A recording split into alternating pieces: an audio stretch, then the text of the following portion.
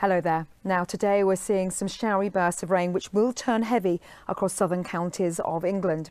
Through this afternoon, low pressure in charge. You can see where the rain is. Many areas wet throughout the afternoon. Away from the north and the west of Scotland, we'll see some sunshine here, 1 or 2 showers. Feeling cool under that cloud and rain.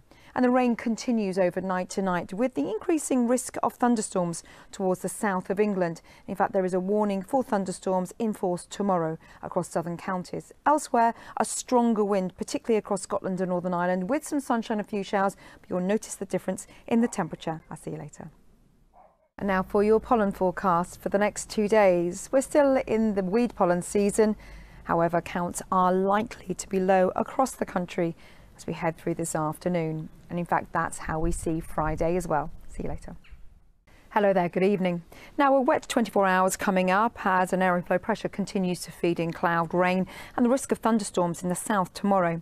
So overnight tonight, showery bursts of rain, and then the wind picks up some strength across the far north and west of Scotland with some clearer skies here. And that leads into a wet start tomorrow morning. Thunderstorms will just edge across more southern parts of England and Wales, a warning out until the afternoon. And showery rain clears down towards the south, so some brighter skies for Scotland and Northern Ireland, some sunshine, 1 or 2 showers, but the wind will pick up some strength, feeling cool in that breeze. And breezy also for Saturday, but settling down into the weekend. Bye-bye. And now for your pollen forecast for the next few days. Low counts of weed pollen as we head through tomorrow, particularly with that wet weather and the stronger winds towards the north and the west.